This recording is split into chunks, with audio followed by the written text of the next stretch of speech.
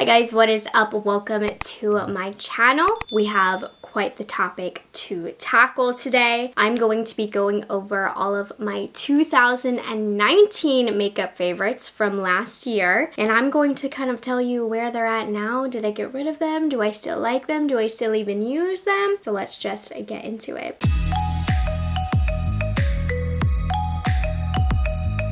Hi guys, if you're new here, my name is Morgan. I am a product knowledge enthusiast. I love knowing anything and everything about all of the new makeup on the market. So I try out a lot of products, which is why my yearly favorites are a very, very big deal to me, to really dive in and pick out what the best of the best was. And let me tell you, 2019, I really went ham. So note to self, I'm gonna try and shorten my list for 2020 and condense my favorites because wow, we have a lot of products to talk about today.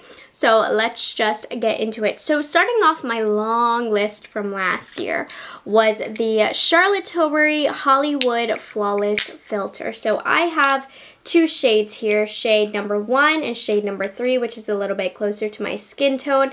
I actually used this today. I mixed both of these shades and I put it underneath my foundation, and I love these. I think these are such a universal product. You can use them for so many things. It's very, very versatile. They have a lot of different colors, which are going to look great on different skin tones. It's a product that I felt like I liked it enough that I could buy multiple colors, and to this day, 2020, I still use this quite a lot. So if I do repeat favorites, which I don't think I will, but this is a favorite that definitely carried over into 2020. You can use it on top of your foundation as a liquid highlighter. You can use it below as a glowy base. And I just think it's such a good product. It is. It still is. I picked out a lot of foundations, and I have to say I tried out some good foundations last year. This year, I don't know about my foundation favorites. I can't even think of a foundation that really stood out to me that was new for 2020, but last year I tried out the goods.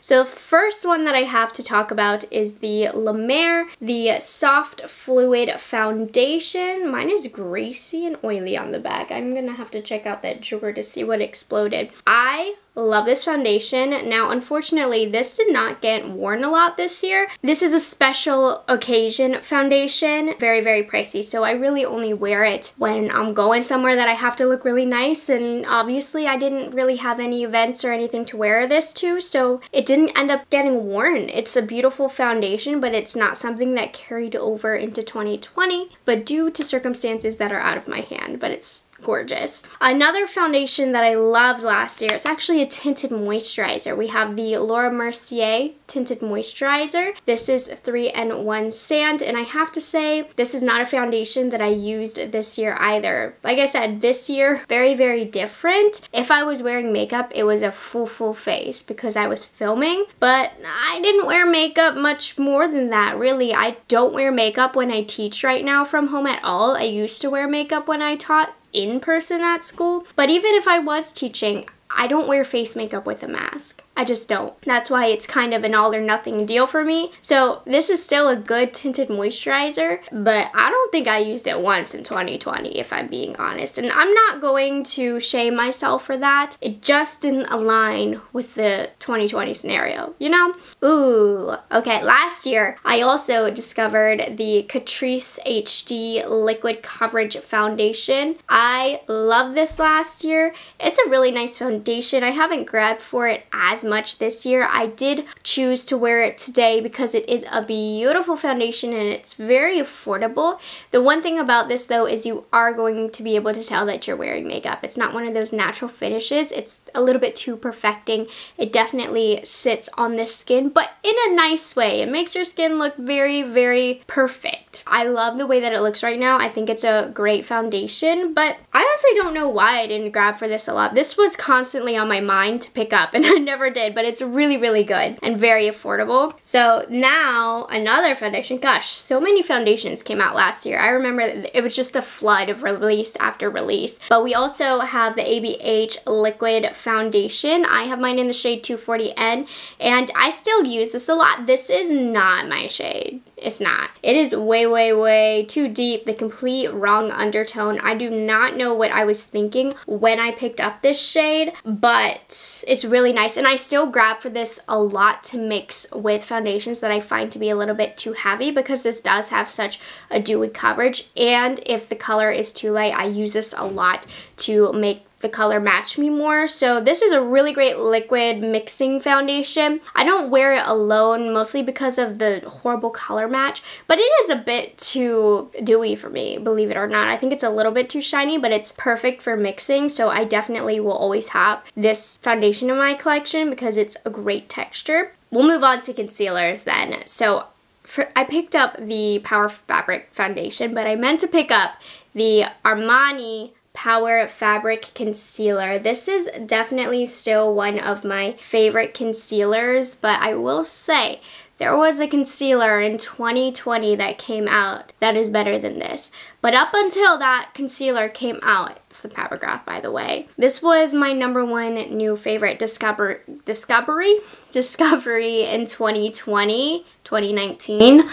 Ay, ay, ay. My new favorite concealer discovery in 2019. Something about it was so natural. Like the way that it spread out was so easy, but it also still gave the perfect medium coverage. So this is still one of my favorite concealers. It's just a better one. It came out this year, but so, so good still. And then also I did fall in love with the Milani Conceal and Perfect Concealer. This is really good. I have mine in the shade 125 Light Natural. I stopped using this for a while because that Pat McGrath came out, but recently, actually, I've been picking it up again. Ever since I did my favorite drugstore products collab with Leora, I picked this up and I haven't been able to put it down. It again is the concealer that I'm wearing now. It's very, very similar to the Armani. Honestly, this I would consider to be a dupe for the Armani, and it's very affordable. I feel like this concealer gets mixed reviews, but I really like it. I think it's amazing. It's definitely the best drugstore concealer that I've tried. And then I do have one powder, and this is the Makeup Forever Matte Velvet Skin Foundation, and this actually makes me really sad because this was my work foundation. I wore this every single day to work. I love a powder foundation for work. I'm a PE teacher. I feel like I get a little bit sweaty. This is perfect. It mixes with my sweat very good. So I did use this January, February, and a little bit of March, and haven't used it since. Haven't needed to, so. Okay, now let's move on to bronzers. I discovered definitely some staple bronzers in 2019, just kind of taking a looky here. So the first one that we have, I discovered the Milk Makeup Baked Bronzer. This is a cream bronzer. I remember I did a first full brand tutorial where I literally went into Sephora and bought a whole face, and that was the only time I did it because it was really, really expensive. But this was a gem. This is still used and abused by me. I really love it. However, this year I will say I've been loving the Huda Beauty Tantour more and more. So I did discover this in 2019 and it was a favorite of mine, but this year I've been loving it even more and more because I stopped using my Tande Chanel so much because it's really not available to you guys anymore, and this is the next best thing. I think I just prefer it because I just love a sponge. I do everything with my face besides my eyes with a sponge, and I just think it's easier to stick it in here and blend it out, so that's why I reach for the Tantour still more. So this is probably my most used cream bronzer in my collection still. Powder bronzers, I had a couple last year that I really loved. So the first one was the Fenty Beauty Shady Biz bronzer, and I apologize, I'm not going to swatch anything in this video. Go check out my favorites video from last year if you want some more details. This is a lovely bronzer, but I have to say 2020 brought on some good bronzers. So I think this is still one of my favorites. This still is definitely a top competitor. I just think it is a beautiful color that's just warm enough but still not really neutral. So I think it's a perfect color. So I still really enjoy this. It's not a top dog like it was in 2019, but it's still a favorite for sure. I completely forgot about, honestly, was the Maybelline City Bronzer, which was a favorite of mine in 2019. I have this in 2 colors. I'm wearing currently this shade right now, 100, as my bronzer, and it's a beautiful drugstore bronzer, but like I said, best of the best bronzers really came out in 2020, so this has certainly taken a back seat in my drawer, so I didn't really use this one that much this year. And I fell in love with my Physicians Formula bronzer as well, so it's still just as great. There's just greater. Okay, let's head into blushes. So I have some cream blushes that I was really into. The Nude Sticks Nudies All Over Face Colors. Focus. Yes, these guys. So these are a really nice cream blush formula. I love cream bronzer. I love cream blush. I hate cream highlighter, but there's something about a cream blush that blends into the skin and it looks so natural. So my favorite shade is in the nude. I just think it's the most neutral wearable color. Didn't really go for these that much this year. I wasn't as into cream blushes this year. I hate wearing face makeup with a mask, and I hate wearing cream face makeup with a mask even more. So if I'm wearing a mask, I prefer powder. It doesn't feel so gross on my mask. So I didn't really use these this year, if I'm being honest. I still think they're great products, but again, it's one of those things where it's just a different time. My preferences are different for things that are out of my hand. Now the rest are powder blushes. So I loved the MAC Melba blush last year. I think it's such a great kind of neutral color. I originally bought this for my makeup kit and then kept it for myself because I really liked it. I don't reach for it quite as much anymore. For a while, it definitely was my go-to blush. And again, I was more into blushes when I went to work because that was what I like to do. I like to have a lot of blush on my face, and yeah, I just don't do that anymore. But it's a nice blush, but honestly, my wear on this has definitely slowed down. I also really loved the Kylie... I just dropped something.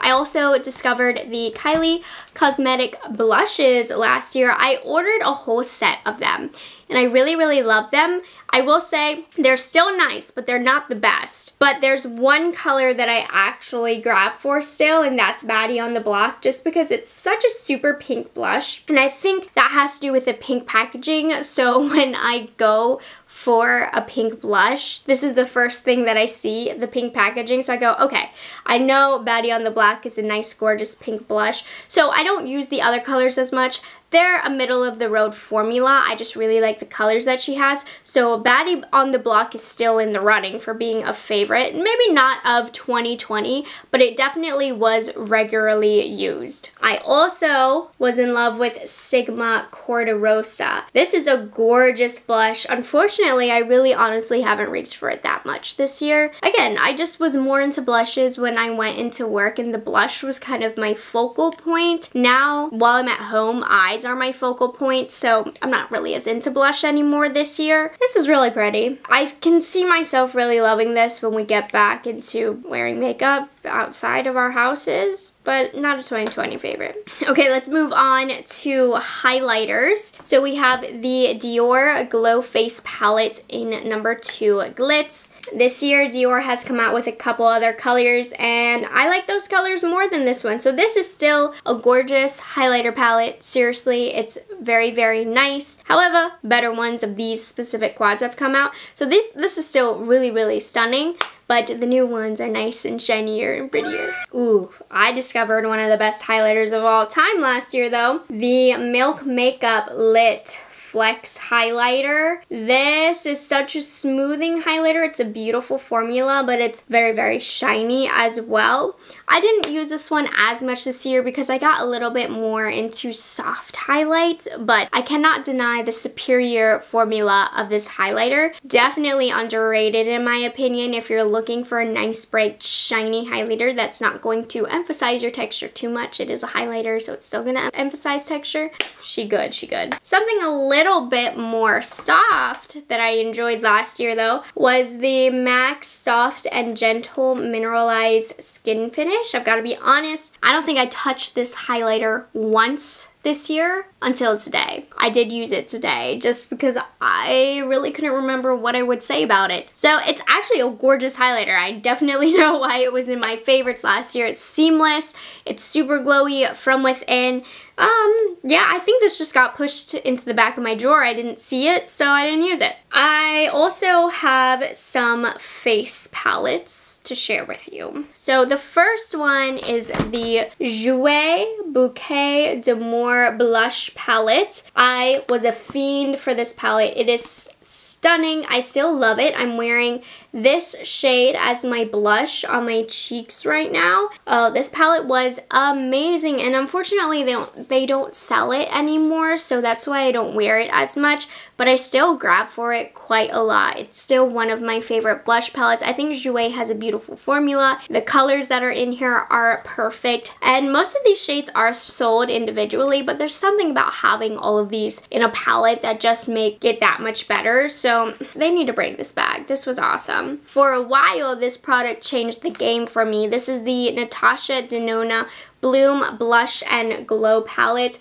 and I really thought she was onto something with this. I absolutely loved it. Ugh, I'm blinding you, I'm sorry. And I couldn't wait for her to come out with other colors, and she has come out with a few other colors, and I'm sorry, but they do not match up to this one. She had such an opportunity for this to be a thing, like a thing, popular, moneymaker. This is really good, and the rest were not. Honestly, I didn't really grab for this in 2020. I was testing out new formulas, didn't really go back to this one. I probably used it once or twice this year. It's still really good, but again, it's weird times, weird time. Now we have the Charlotte Tilbury Glowgasm Face Palette. Now I have to be honest with you, I have a love-hate relationship with this palette now. Overall, every time I wear this on my cheeks, the overall effect is stunning, but it really is not a perfect quad, okay? You can't get this anymore anyway, so I'm not going to harp on it too much, but it takes a lot for this bronzer to show up. These are a bit too light and shiny, and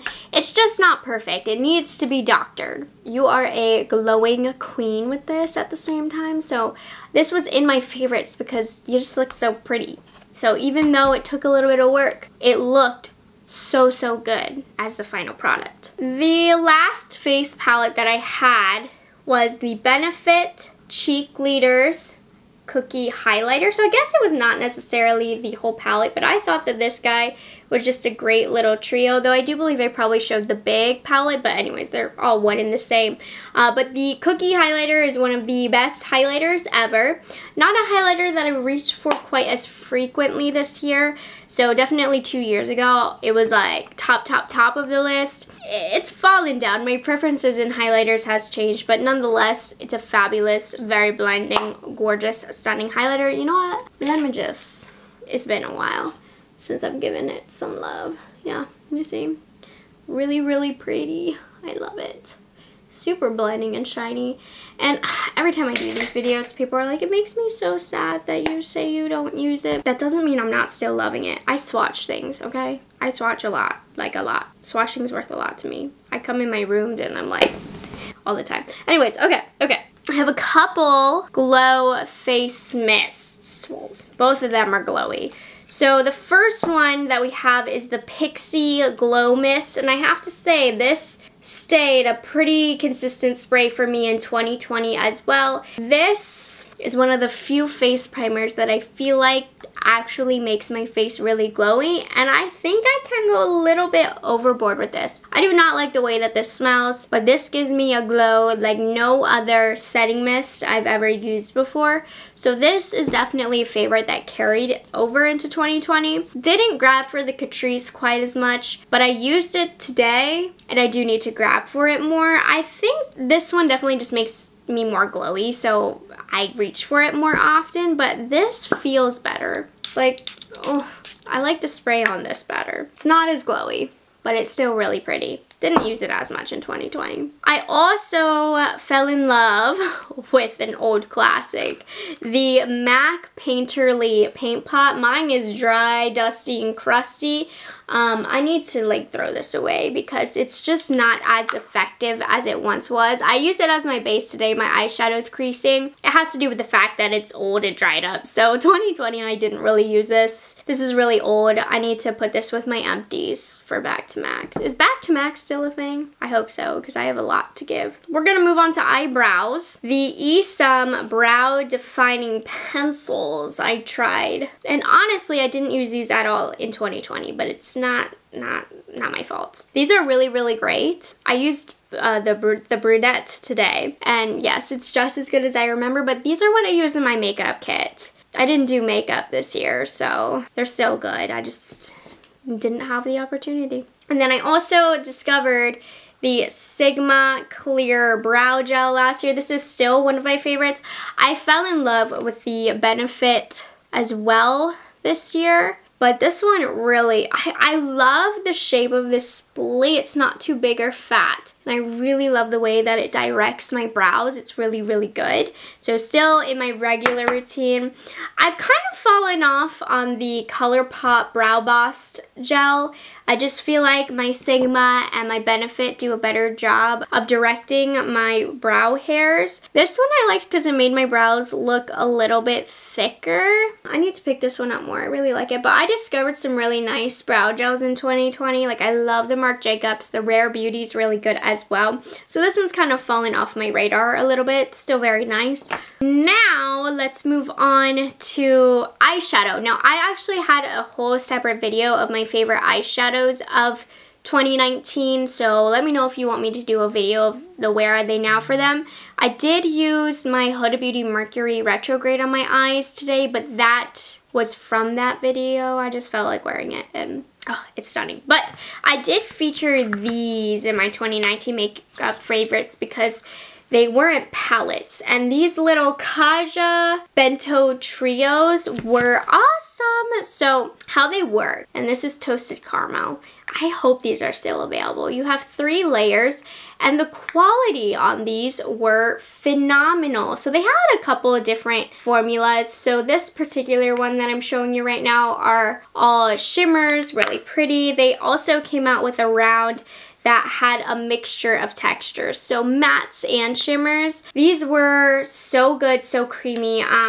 Me being the eyeshadow hoarder that I am, I was really into palettes this year, so I did not dig for these at all. I don't think I grabbed for them in 2020 at all. The quality, probably I'm gonna assume, is still absolutely amazing because I remember being floored by the quality of these, and their color stories are really cute. I'm actually gonna leave these out on my desk because I do thoroughly enjoy them, so I want to give them some love. Moving on to eyeliners, I discovered some good ones in 2019. So 2019 was the year that I fell in love with the ColourPop Cream Gel Eyeliners. Just a multitude of colors that I own. I actually have some more coming my way. Now, I don't think these are the most amazing formula, but I like to get these in odd colors for fun makeup looks, and they certainly get the job done for a really good price. So, you know, they're not as good as maybe an Urban Decay eyeliner pencil, but these are also $6 versus $20. So it's a lot easier to justify, especially since I buy them in kits, so that makes them even more affordable. I still am using and abusing these in 2020. They're still the best if you want colored eyeliner. I can't believe this was a 2019 favorite. I feel like this came out in 2020, but this is the ABH liquid liner. It still is one of my most used liners liners well into 2020. I used it today. I think it's one of the most perfect matte black liquid liners. It's a true black, and it's actually a true matte finish. So still using this one, part of my regular routine. 2 mascara favorites. I don't have the actual mascara that I love. This is a different version from the same collection. This is the Essence Lash Princess. Go for the one with the green blue packaging coloring right here. Amazing. This color, not so amazing, but I felt like that Essence Lash Princess separated, lengthened, and volumized my lashes in a way that no other mascara had. Still one of my favorites, just working through some of the mascaras that I currently own. And then the Pat McGrath Labs Fetish Eyes mascara. I always have a tube open in my makeup collection. This is the best. Now, she's a flaky mess, I'm not gonna lie, but how thick she makes my lashes makes it worth it. So I continue to use this pretty much every day. So still one of my favorites, but not perfect. I do think the Essence is a bit better, if I'm being honest. All right, we're gonna finish off in the lip section now, and I feel like I did not get very adventurous with my lips in 2020 because these could carry over into my 2020 favorites for sure, especially when we're talking lip liners here. So 2019, I discovered my ColourPop cream gel. What are these? Just their lippy pencils, because I bought a whole vault of them for Black Friday. My love affair with these, just as strong as 2019. They're the best. They are. No, they're not the best quality. Pat McGrath, Charlotte Tilbury, take the cake. But for $6 and the colors that you get, you can't go wrong, especially just the options that you have, you know? So, still loving these well into 2020, along with the Pat McGrath Done Undone lip liner. Truly just a perfect everyday kind of lip pencil. I will say though, my collection this year of the Pat McGrath lip liners has grown. So while last year Done Undone was the one that I used, I now have a collection of Pat McGrath colors that I use along with this one. So this one's not getting used quite as much because I love Buff, I love Contour, and there's a few others that are in my Pat lip pencil rotation. And then I also really enjoyed the Alamar Cosmetics Dulce lip pencil. Amazing formula. Now this has been replaced by my Pat McGrath contour lip pencil. They're virtually the same, but this is still really good. I still use this quite frequently this year. I just like my Pat McGrath a bit better. I think the Pat McGrath lasts a little bit longer. Let's move into lipsticks here. So the Natasha Denona I Need a Nude lipstick collection came out, and I still love that lip collection, but I did want to share with you the colors that I currently used more this year. So I loved Natasha last year, still love it into this year. It's the perfect lipstick for a cool tone. That's the lipstick that I'm wearing today. I also would dig for Michelle a lot. It's a little bit more on the brownie side, but it also is a little bit deeper than Natasha. So I love a good brown lip. I really do. Brown nude lips are kind of my go-to. So Michelle and Natasha, perfect for that. Now Natasha did release 2 new I Need a Nude lip colors this year. This is a fairly new collection, and I believe just because they're new, I've been grabbing for them a ton. I know I love the formula. The packaging is pretty, so my eye is attracted to them when I end up pulling them out. So I've been using Maria and Andrea a lot, mostly based on the fact that they're new, but Maria in particular is my favorite, but Andrea also just a little bit deeper. Honestly, not that different on the lips if I'm being honest, but they are still phenomenal. So I've just been using those colors a lot. Also was really into the Charlotte Tilbury Hot Lips 2 collection. I've pared down what my most used colors were. I'm not using all of the colors regularly anymore. I mean, it's hard to with the size of the collection that I have, but these 2 colors are ones that I find swimming in my purse. So the first one is In Love with Olivia, and I must say, this is probably my favorite most used one. I really got into an everyday pinky lip this year because it adds so much life to your face. It adds so much color.